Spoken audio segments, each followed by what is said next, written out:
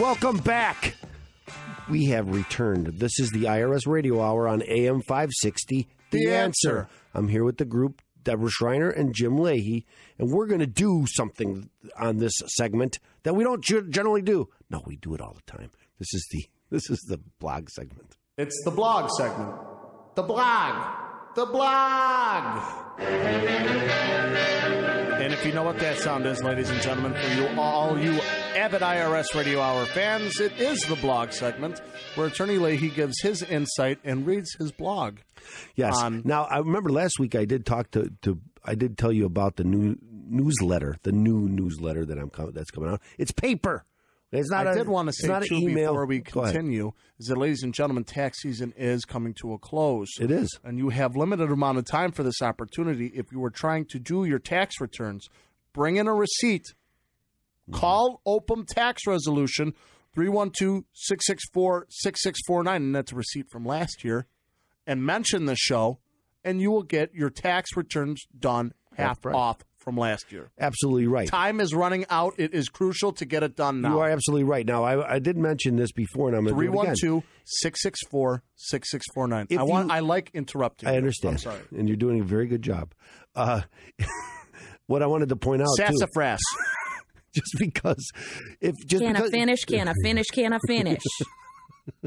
Just because you haven't filed your tax returns in the past. So I've had a lot of people in the last month who've come to me, and they've had 4 or 5 years that they haven't filed. And sometimes, and some of these people, several, have a refund due every year, right? So if you come back, if we go past June 18th, remember it's going to be April 18th, not June 18th. April 18th this year, not April 15th, because of we went through this a couple of weeks ago because of the holiday in Emancipation Day in Washington. The filing date's April 18th. If you go beyond April 18th and you have a refund from 2013, you're not going to get it. Okay, so we could do your 2013 tax return too and get you that refund that you wouldn't otherwise get. You're not going to get that opportunity Absolutely anywhere true. else. Absolutely. So let's go into what we were talking about. This week I wanted to. I got a email from the IRS, and they have a new statistics report out there talking about what's going on, and because the IRS is full of statistics, they know they put all these numbers together. They are number crunchers extraordinaire. Right? They've been going back for years and years. For instance, one of the things is when you're going to get audited is if you are in an industry and you have more deductions than everybody else in your industry, well, they know that, and you're outside the average, and it's going to be a red flag, and they're going to look at your tax return. Now, I read an article, and I'm just going to mention this because I'm going to talk about electronic filing. But first, I want to talk about the IRS budget. And Jim and I, we talk about this budget all the time because, right, Trump wants to cut the budget again, and everybody's up in arms. Oh, my, how are you going to cut What is the IRS budget? Well, that's a very good question, Jim. And he being President El Trumpo, he wants to reduce their budget again, or maybe not increase it again. It's okay. Again, this is their budget. Now get ready. It's $12.7 billion a year. Billion. And they can't answer your phone call because they don't have enough money, they say. And this is what really gets me. And it's less than they got in 2014. It's less, in real money, it's less. So how are they going to do more with less?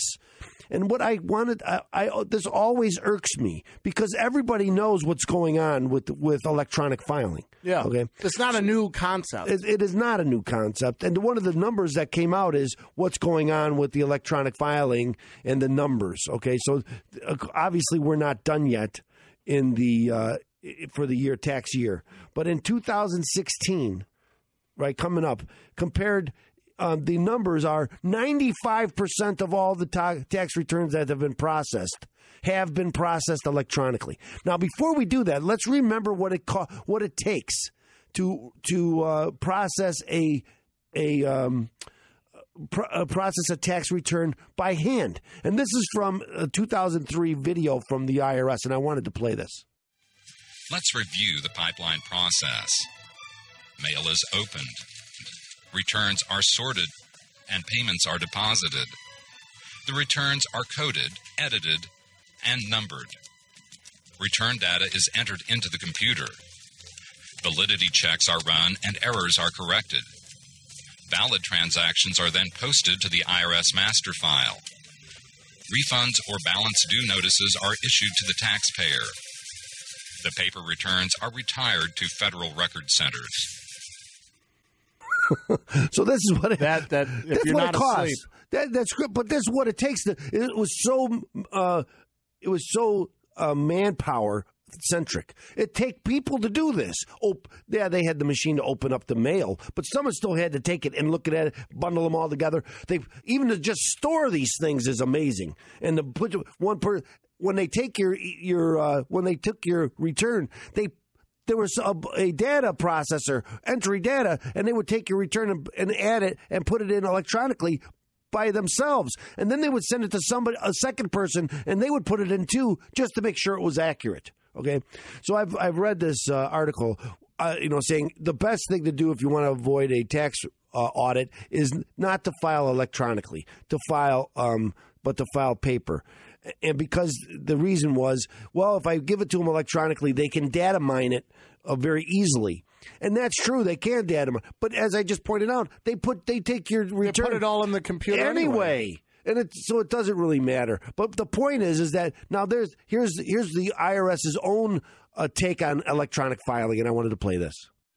E-File, the service's electronic alternative to paper tax returns, bypasses most of the pipeline process. Taxpayers can use a tax preparation service or software on their personal computer to file their taxes electronically. Since return information is already computer formatted, the IRS can quickly and efficiently check for errors and transmit the data to either the Martinsburg Computing Center for posting to the master file or to the preparer for correction. E-File saves both the service and the taxpayer a lot of time and effort. So unbelievable. Look, I'll give the IRS this, even though we rip on them a lot. They do a very good job at keeping all that information in the one spot. They do a very good job at I couldn't have. I agree, but at $12 billion a year, I agree, and 50 or 60 some years now to build the system that they have. Yes, I mean it's not like $12 billion seems a little excessive. Every year, the IRS, like the EPA, the IRS, a bunch of other government agencies, they have their own SWAT teams. For God's sake, I understand, but this is my maybe point. Not the IRS. No, they do have. They do. They do. Yes, do they? Yes, they okay, do. Then they do. So, then that's ridiculous. But here's where this comes in. Okay, and this is what gets me so angry is that in 2011. Something like 66%. In 2006, 25% were done electronically. So from 2011 to 2017, now we're 95% are done electronically. Think of all the money and the time, the man hours that are saved doing it electronically that used to be done. Where's all that savings coming from? And why is it that they can't answer our phones? Where's all the savings going? It's going nowhere. There is no savings. One of the things that I have to agree with Congress, what they're doing, yes, they're cutting the budget of the IRS, but one thing they're doing is they're appropriating money separately. So when you look at the IRS budget, it's really not all the money that they get. So the Congress is saying, okay, we'll give you money for answering phone calls, for instance, because now the Congress is getting more involved in exactly what the IRS spends their money in. Because remember, we've had this, what the IRS spends their money on, and these creepy conferences that they have and the billions of dollars that they waste. I know. So Congress is now taking an active role in telling them what they can spend money on and what they can't, and maybe not targeting individuals. So use your money to process and go after tax scofflaws, but don't use it to go after your political enemies. Agreed. And ladies and gentlemen, it gets me angry, it gets you going. Tax problems get you going, and that's why Open Tax Resolution is the best outfit there is for helping you get on the roadmap to financial success. Remember, OPM Tax Resolution 312-664-6649 or visit chicagotaxteam.com. That's going to be your hub to help fight the IRS. Watch or go on the blog. You get the blog report. You can watch previous videos. So sign up for the newsletter. If we don't answer your question this show, you can probably find an answer on previous shows. Now, ladies and gentlemen, with that information, Stay tuned, because after a word from our sponsors, we're coming right back here on the IRS Radio Hour on AM 560. The Answer.